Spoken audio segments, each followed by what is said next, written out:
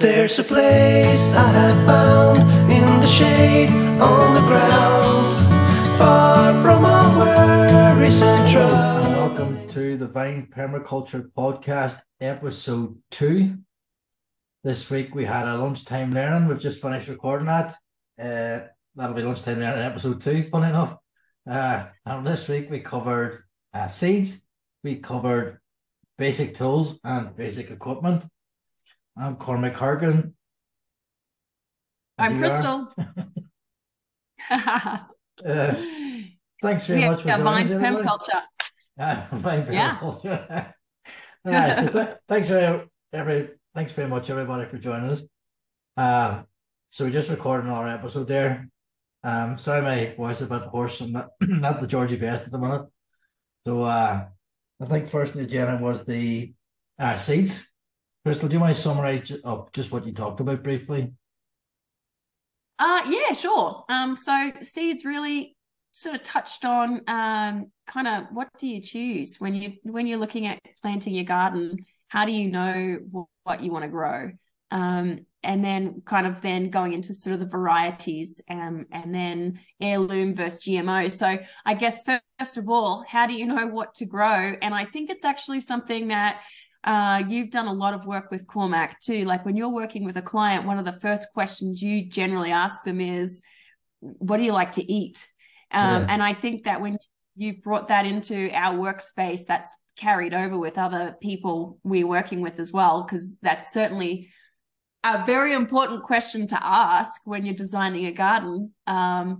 So sort of what I talked a little bit about was, how do you choose that? What am I going to eat? I personally love onions and tomatoes and I like pretty much any veggies, but certainly I love growing my own salads. And then, of course, seed saving, where every year when you're growing those foods that you love, at the end of the season, having a couple of extra plants or taking a tomato or two, if that's what you want to save seeds from, and keeping those. And sort of the memory of the seed, it becomes a more resilient plant to your climate. So year after year, as you're growing and saving and growing and saving, those plants that you love to eat become more resilient plants. And then something I kind of wanted to touch on a little bit in the lunchtime learning, but the window being as short as it was, I didn't get to really talk about very much, was the support species. Like, we're saving seeds for the foods that we grow, but we're also adding marigolds and nasturtiums and these other support species, which of course we can eat, but where, especially for these annual plants, that some of them are going to self-seed, which basically means they're going to, like a nasturtium, it's going to go to seed and drop it into the soil, and then the next season will germinate on its own. And so that's one way that it's going to do it. Or you can save those seeds yourself, keep them in a dry, dark place, and then try again planting them yourself the next year. But yeah, the support species are really important. Like your sunflowers and dill, for example, these are annual plants that are going to self-seed or be dispersed by birds and things. But these are plants that are bringing in natural insects, native insects. If sunflowers, where I am in this area, we use a lot of the native flower, and we save the seeds from that. It's also food for the birds in the winter. So we grow some for them and some for us and some for seed saving. So I don't know about you where you are and what seeds you're saving, but for me, I'm doing a lot of the native seeds and my favorite vegetables that I want to grow year after year. Yeah, sunflower seeds for definite. Every year I get new seeds, and I get started off with one packet of mixed sunflower seeds from Irish Seed Savers, and there was a mixed variety, and just picking what I like then. And there's the like massive heads, like thousands and thousands of seeds on them. So again, I fed them to chickens, kept some, grew more sunflowers the next year. And I think too, there are loads of uses like sunflower oil. So sunflowers definitely one I would definitely have in any garden if your climate allows it, have them in there. They're great for small spaces too. They bring so much color and happiness to a small space because they just grow up. Yeah, and it's that depth. So it gives you almost another Layering. layer on your Yeah, garden. It's almost becomes a canopy layer in a small garden, and it does. It uh, does, yeah. and to me it just gives you that extra because mine's always go up over the fence, so all you see then is the wee heads popping up over the fence. That's The kind of cool though. nasturtium, the nasturtiums I let go to seed every year on my potato bed, and then when I plant potatoes, harvest the potatoes, then the nasturtiums come up themselves, and then I cut that back at the end of the season, and then add more biomass compost, and then the following year then plant potatoes in that bed again, and then sure enough, when the potatoes are finished, Every the nasturtiums come Yeah, back up and cover and it must be make a like ground cover. every time you're moving those potatoes, those seeds are just getting like sort of buried into the soil. It's like naturally just turning them in. And then when you said you chop them back, do you like chop it back and then leave that on the soil, the nasturtiums at the end of the Yeah, just season? get like a pair of shears and just cut everything to the base. You just cut everything to the base. Not just and the seeds lie there and they come back. So it's like they're obviously happy there. And then the seeds that the strongest cool. seeds that are best suited to that environment, they just come back. And I never really bothered with lettuce seeds because it was just there's no point. The lettuce seeds are like it's too I don't think it's as for a small space garden, I don't think you need to collect that many. I think you just need to learn the practice of doing it so that if you move up to bigger Yes. space, then that you have that ability there. And then if you move up, say, a quarter acre, half acre garden, then you can start thinking about more serious seed saving. But my favorite part is the Definitely. abundance. Like you start off with one wee seed, get you a plant, and then you have 1,000 seeds the next year. Of That's one it. plant, That's what of that's one what I love seed. about. It's like you can buy one packet of seeds, and that's the only packet of seeds you might need for years and years and years and years. Yeah. And some of those seed packets are $1 or something. But it's interesting you say that about lettuce because where I am right now, I didn't have this issue where we were in California, but here in Colorado, what I'm experiencing with the lettuce, once it goes to, it's bolting really quickly because of the extremes that we have here in our environment. So I probably need to experiment a little bit with some other varieties that are more suitable, or see if I can find a community garden or someone who's sharing seeds. They've been germinating here for quite a while, so that's more resilient to these extremes. But what I'm finding is they're not very strong.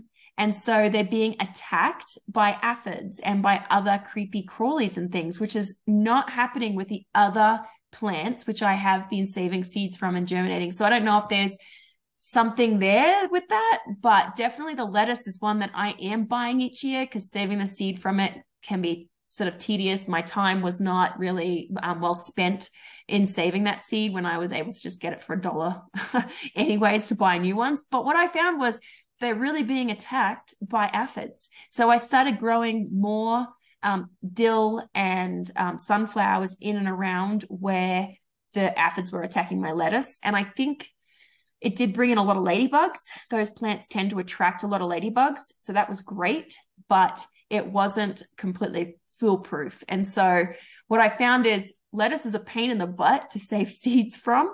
But I think if I was able to have been doing that more, maybe I'd have a resilient plant that wasn't as stressed and becoming sort of attacked by, it's like the bugs and things know the weak plant, right? So they go in and they just attack it. So that was a real frustration for me this past season, actually. Yeah. It just to me just doesn't make sense for lettuce because it's just you take up a small space, and then if you let somebody seed, you're waiting that long. It's occupying a space in the garden. Like Yes, absolutely. sunflowers, when it goes to seed, it still looks all right. It doesn't look too bad. You can just leave it.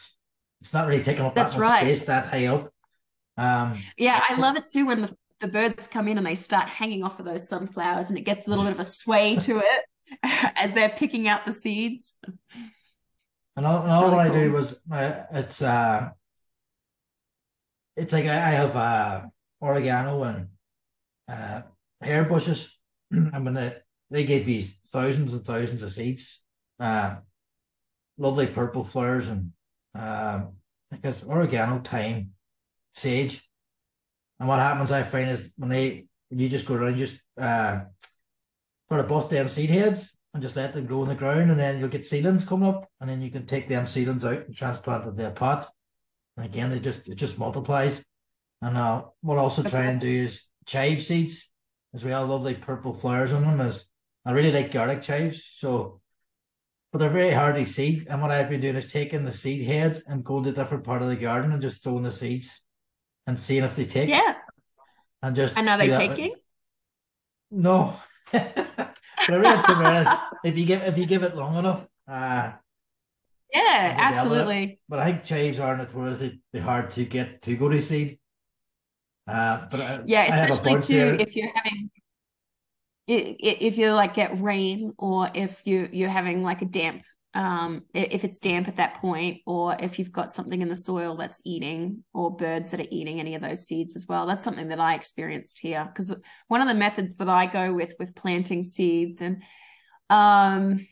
people might think it's a bit weird, but I like to just go and get a mixed handful and just sort of throw it out there and see what grows. I've tried it in a lot of different test plots, and it's like, I'm going to neglect this one and I'm going to water this one. And the ones that were neglected here, I was surprised by what was growing. And then the ones that we did actually like tend to, a lot more did grow. But it was a really good experiment, because I was able to see which seeds were, and which plants and which varieties were hardy for where I was living. And that's following season, I was able to then duplicate that, but this time I was able to add more of the ones that I knew were going to be like the poppy. I used a California poppy, so it's not necessarily native to here, but it grew so well, and we had such a shortage of pollinators that we were actually starting to see pollinators coming in, because we had increased our, the support species for our vegetable gardens. But yeah, but I have a question for you, Cormac. What is your stance on collecting seeds from your kitchen scraps? Too much hard work. Well, because there's the whole GMO thing and the heirloom varieties, right? So like you could go out to your community gardens or your seed library, local library, or buy heirloom seeds from your state or area, and plant those. Or for a very cost-effective method, something that I've done personally, I've taken seeds from great big juicy tomatoes that I buy at the grocery store, and I dry them out, and then I plant them, and then we end up with these tomato plants. Sometimes I think because of GMOs, because a lot of the grocery store produce come from those commercial operations, which, then it gets a little bit weird with how the seeds are. I don't know what the word is for it. I'm in the EU, so we have different rules than the US. US are, I think anything goes there. I'm not so sure. Don't quote me on that, but I know the EU have very strict rules here on introducing the GMOs. Now, I'm not an expert on it at all. I don't see the harm if you have a tomato and you buy it, go grow it at your back and see what happens. I have no opinion on it. If you Yeah. have I wouldn't be saying don't do it. Because I know in America when they import like blueberries, they spray them with radiation, don't they kill them, kill the I'm not seeds. sure. I know that Yeah, I Emily don't know. Gardner, I think, was on at one time. He said that and then, but it doesn't happen here where I am, so I can get blueberry seeds off the blueberries. So it's Wow. and I know Killeen, that's what he does every day. He collects food scraps from a restaurant, and any seeds he collects and he tries to plant.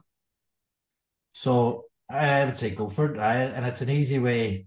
It's an easy way to just to get going, and it's like experiment to see what happens. But then, uh, a lot of them need, what do you call it, cold shock, or they need to be cold for a certain period of Oh time yeah. before the Stratification. that's the word. So Yeah. they need Or that. stratified, or Uh, yeah. Yeah, no, so that's a really good point too. you need to throw them in the fridge for a few months, then you don't know have they been stratified or I just don't know. Yes. So To me, it wouldn't I bother me. guess I know. I've heard of people just throwing tomatoes in the ground, seedlings come up, and then they just get the oh, seedlings. absolutely. I mean, compost. When I throw my compost around, I'll often find I end up with some kind of volunteer plant that's the seed has been in the compost heap. Like pumpkin is a huge one. Pumpkins and cherry tomatoes, for whatever reason, love it where I am. And so wherever I'm spreading my compost, that tends to just happen. It comes up. I allow it. I think the only complication in the US is whether there's a like if it's protected and you want to sell as a commercial crop, the genetics of the particular seeds might be protected by the owner who has the patent on the seed or something. So to go ahead and sell those, you could get into trouble. But for a backyard gardener, for getting started, just growing it yourself at home and eating this for your family, I don't see any problem with letting seeds come up in your compost and harvesting the pumpkins off it. We did that this year. Right. I would say definitely if there was any chance they were GMO, I wouldn't put them in the garden. I was just like, no. I think you don't really know though, right? Like if you're buying it from the grocery store, how do you know? Here you do, I think. Here you have to state it's GMO. I'm not sure there's much about it. I don't know enough about it.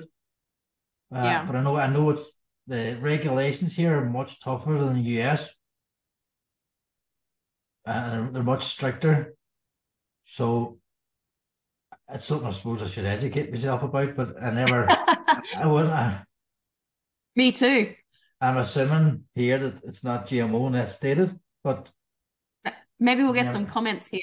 People can chime in and help us learn a little bit more about it as well. Yeah, we did talk about it last week, and I just basically said no to GMO. Because as well, if it's GMO seed, you don't you say you don't own it, so you don't have permission to replant it. You only get it on license. So it's more for commercial growing on a large scale. You'd actually get GMO seed, and then would you actually want to plant GMO seed? Because I think with the GMO, the traits that they grow do rely on the chemical inputs as well. So you wouldn't really want it. It's not. It's. I think too, if you had a few different varieties of the same plant. So if you had 3 different kinds of tomato and you took a grocery store tomato seed and you planted it in there, and then you ended up with, well, maybe tomatoes is not a very good example, cucurbits or something, and you get a cross-pollination going. So now the genetics of the seed offspring, if you're collecting that, might have that GMO seed genetics in it as well. Possibly. Right? Aye, but like we have to remember that this is for beginners. Yeah. Okay. Yes. Taking it back down. Moving right along now. No GMO. Yeah. So I think that covers seeds. What was next up was basic tools. Yep. So we discussed the basic hand tools, just the 3 simple ones that you always get in a set together. And then if you have the bigger you go, the more tools you're going to need. But again, if you can start with your bare hands, just get in the dirt and move it if you don't mind getting your hands dirty. And then, but depending on your region and risk of spider bites, I have got stung maybe 3 times by just in the garden, just by lifting something and having a bee underneath the wee lip, and then I feel bad then because the bee dies. So it's like, oh, poor bee. So I wearing a pair of gloves, I wouldn't have felt anything, but at the same time, I try to avoid wearing gloves, just to get that healing effect off the soil and that sort of exchange of bacteria and just that health of it. Isn't that what your parents say when you're a kid? They're like, go and eat some dirt; it'll build your immune system. I think it's important. I think, yeah, well, I think absolutely. It's proven. It's not a myth or nothing.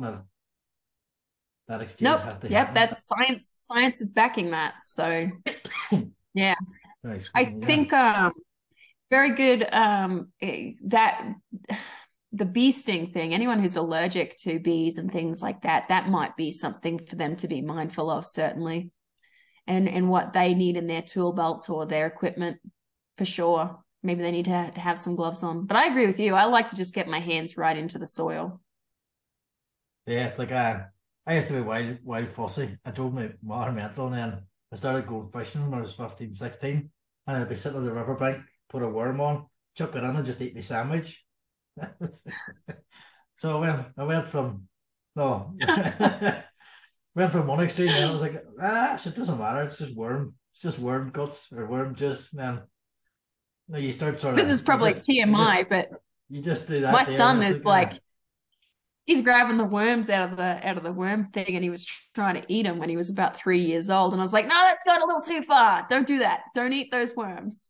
Plus, they weren't in my garden, collected from anywhere that I know. So the source of those worms is unknown. But, yeah. So you find that in the garden, then you'd be picky about in the house, and you're washing your hands. When you're out in the garden, you are because dirt in your hands. Yeah. Certainly, I agree. It's good for you. Well, and science agrees it's good for your body. It is good for your body. Tripping over my own words today. And then, so the larger you get, the more tools you're going to have to get. But start off small and just build.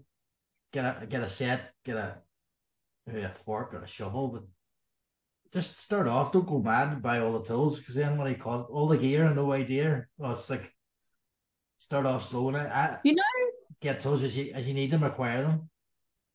Yes, that is a very good point. Get them as you need them. I think for me, that's how I mean, it's so expensive if you're just going to go out and buy all of the tools at once. If you don't need the tool, why do you have it? So I guess once you know you need the tool and there's a use for it on your space, then get the tool. My favorite hand tool, like small hand tool, is a hori. I'm not sure if you're familiar with that. It's basically yes, kind of. It's kind of like you can use it like a shovel. You can use it to cut, and it's got a serrated bit on it as well. It's not super sharp, but it's very, very practical. I like it because I can stick it into my belt. If I'm wearing my overalls, it actually fits into any one of the cargo pocket type things on my overalls. And it's multi-purpose. Like I can be digging with it, or I can cut with it, or I can kind of saw with it a little bit. It's not perfect at any one of those things, but it gets you through. It's just a great multi-functional tool that I love to keep on my person when I'm in the garden. Mix a bit of compost with it. I spent half my day looking for my tools. Well, see, that's another thing too, like your tool storage. Have you seen what I saw this online, and it was someone had taken a bucket and they filled it with sand and they added oil, and I can't remember what kind of oil. We should definitely do a little research on this to see how, or try it and test it out ourselves. And so when they were done with like their hand tools, like their shovels, their little diggers and stuff like that, they would stab it down into the sand with the oil, and it would protect it from rusting, just by storing it like that. So I don't think that that's going to work for some of those larger hand tools, like your shovels and stuff like that. But for those smaller hand tools, I would like to see how that really works out. Have you seen that before? I haven't seen that before. My tactic is 2 nails on the wall, just hang them up. Hang it up. They don't take up any space. You're hanging them up there because I have had them in piles before, and you go to look for one and you get hit in the head with the other one. You hit one bit and the other one hits you in the head. Yeah. So that's what I do. But I do. I'm desperate. I use a tool, leave it, and then walk away. And where is this stuff? That's why I end up using my hands most of the time. It's like, but my favorite tools is a Chillington hoe. I use it for everything. If I had one tool to use in the garden, I could get away with that, not use anything else. It's good for lifting sod, digging holes, moving compost. It's just a good all-round multi-purpose tool. That's awesome. I'll put a link in the description to one, and they're fantastic. It was recommended to me on YouTube. I can't remember now. I think it was Joe Mills digging for dinner or something. He used to use one, and he recommended I got one, and they're brilliant. That's awesome. Do you have any particular favorites?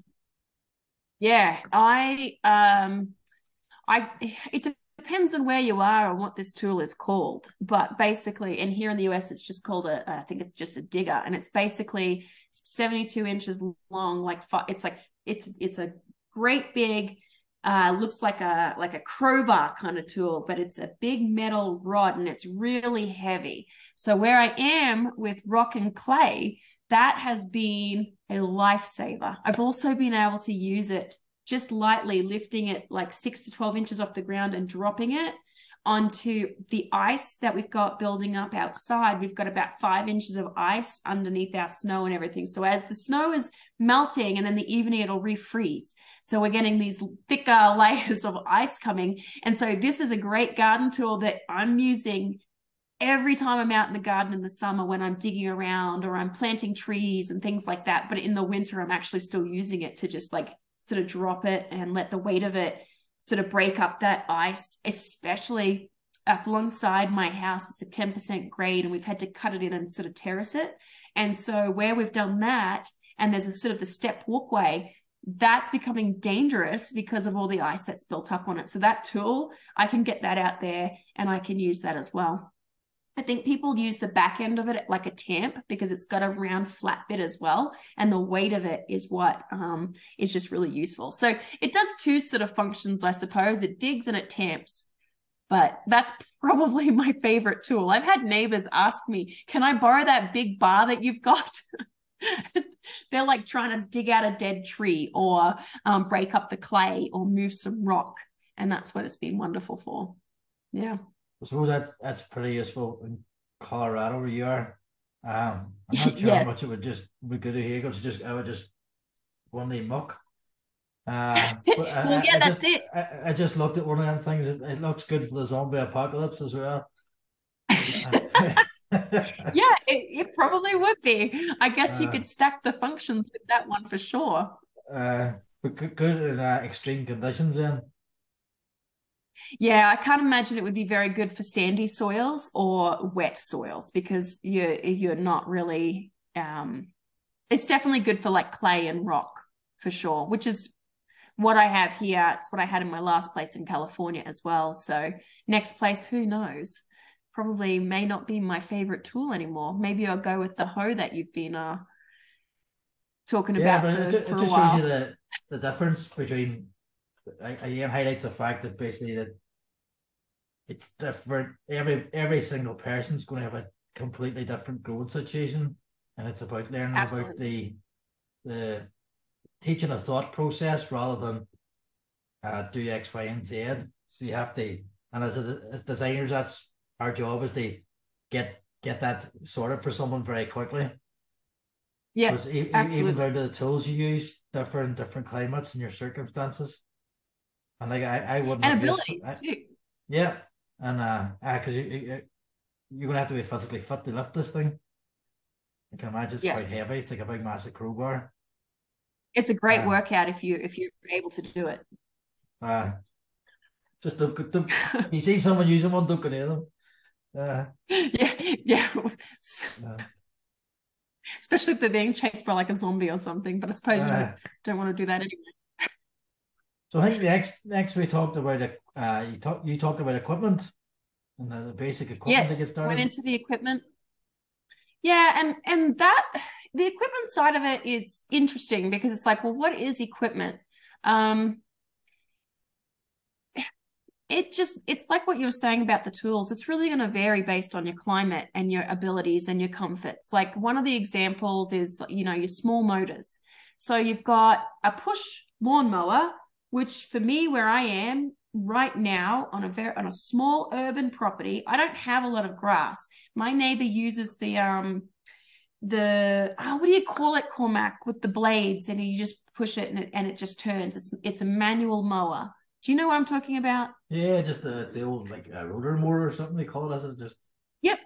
And then there's the gas mowers, and then there's the electric mowers. So it just comes down to what your preference is or what your accessibility is to, the fuel, or what your mindset is. Are you against using gas-powered mowers or not? My neighbor uses one of the manual rotary ones. I use a gas mower, which is frowned upon by a lot of different people. It's been something that works for me on my small space. And then I had one. We had half an acre in one of our previous properties that had a mower. When you squeeze the handle, it's self-propelled. So that would be really useful for someone who might have difficulty with the pushing motions, you know, with abilities. Having a self-propelled one, basically you just squeeze it and then you just walk behind it and the I have mower's one. itself. Oh my God, that thing is amazing. Yeah, just a But then you've small. got the ride-on ones, right? Where you can sit on them. And they use those a lot in parks, public parks and spaces where they have a lot of lawns and things to mow. And you can sit on them and you can use them that way. Now, people might be sitting here listening to us like, why are you talking about lawns? Well, some people still have lawns. Not everyone is growing food on them. And grass for me, where I'm at, is actually preventing a lot of erosion and runoff on my property in one of the areas where we are. And it's a great place for my dog and for my kids. So I still do have some lawn and I'm not 100% against that. Most of what I have growing is food though. But you still need some of that equipment to manage those kinds of spaces as well, because to get long grass, especially in certain areas, if you let the grass get out of control and you're not maintaining it with whatever equipment you've got, you could end up attracting snakes and things like that. That's not an area I'm going to let my kids play in at that point. So knowing the equipment to use and how you need to maintain that space is pretty important. Some of the other equipment as well was like knee pads, headlamps, just like odd things that you might need to take out into the garden. I like wearing overalls with pockets, but I also have an apron, and some people like tool belts. Anything that you can keep those extra things that you might, want to take with you, like your cell phone. Some people just love to have their cell phone in the garden. I Instagram, so I don't mind having it with me sometimes. Here there's tool belts are very much an American thing. Here it's like nobody uses tool belts here. In the garden, but I haven't seen anyway. It's normally what do you use? Pockets. And Yeah. just pockets. So maybe I garden with wellies. I try to get out in the summer when it's nice and dry. I like to get out with bare feet. That sort of earthing thing as well. And I just read briefly about it. Like you just get your feet in the dirt. But then you have a risk then of dropping the tools on your toes. It's just not nice. I know there's that balance of that personal protective equipment, right? Having that, and then being in touch with the soil and nature and the earth. It's like, don't do anything daft. So if you're leaning over a bed, say a raised bed, and you're leaning over 2 feet, you're not going to drop it in your feet. If you drop it, it's not going to land on your feet. But if you're doing something stupid that you're using the tool up here, say you're say an overhead flower pot, don't use the tools over there in your bare feet, because if you drop it, you're going to hurt your toe. It goes your toes. Common sense. So yes. Equipment wise, again, I think it's the same as the tool wise. Just start slow and build up. Yes. Because we're like, where do you stop? There is no stop. I have a gas powered, you call it petrol powered lawnmower. Petrol powered, yeah. I don't know why anybody would object to that, because it's the whole emissions thing, and everything that goes into all of that. And I respect all of that. I think that we need to phase ourselves into other forms of energy. But right now, for small motors, that's a lot of what we have available to us. I would say get started and don't worry about all these bigger issues. And then as you get into it more, yes, you can start using a scythe when you're 10 years into it and you don't want to use your gas-powered motor anymore. But trying to do all these things without the technology straight away, you're going to fail. Yes, so absolutely. The most important thing is being in the garden, work in the garden, and then you can just get started. Think about all these higher philosophical stuff later on. But to me, it shouldn't be a barrier for people to get out. The tools are available. They've been made. There's been carbon emissions to make the things. The petrol is minute if you think about it. It's not going to, you not using your gas powered lawnmower isn't going to make it. It's a drop in the ocean. So I would, for beginners especially, don't get hung up about it. But these issues will come up naturally, and then you just go, well, I'm ready now to get my scythe out and leave me more. Like I couldn't do without my strummer. how else could I cut the grass? Yes, I can put animals on it, but then I don't want to put animals in the front garden. I can tell you, when I was heavily pregnant with all 4 of my kids, the last thing I wanted to do was be pushing anything with a mower. And so the self-propelled mower was my best friend because my husband was away. And so it was just me taking care of stuff and being able to just squeeze a handle and walk behind it. I wasn't going into any labor. It was very comfortable. So, and the lawn gets cut, and then I have a space for kids to play that's safe. Yeah. Yeah. So it's about definitely balancing things.